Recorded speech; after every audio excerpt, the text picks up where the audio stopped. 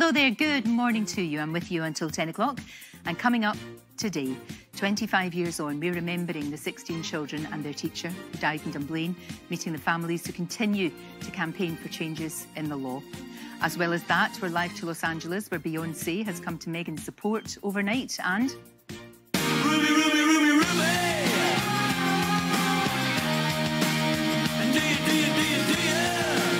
Kaiser Chiefs, Ricky Wilson is here with us and he wants us to get all arty. Now.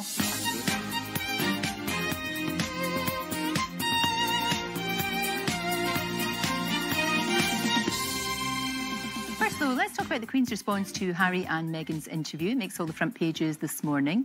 Addressing their claims, the Queen says, recollections may vary, but all the issues raised, including that of race, are taken seriously and will be handled privately by the family. Now, she also ended that short statement stressing that Harry, Meghan and Archie, and of course their little baby girl that's on the way, will always be much loved family members. Well, Royal Editor Russell Myers joins me now. Russell, we were waiting for this for a couple of days. Yes. It's very short.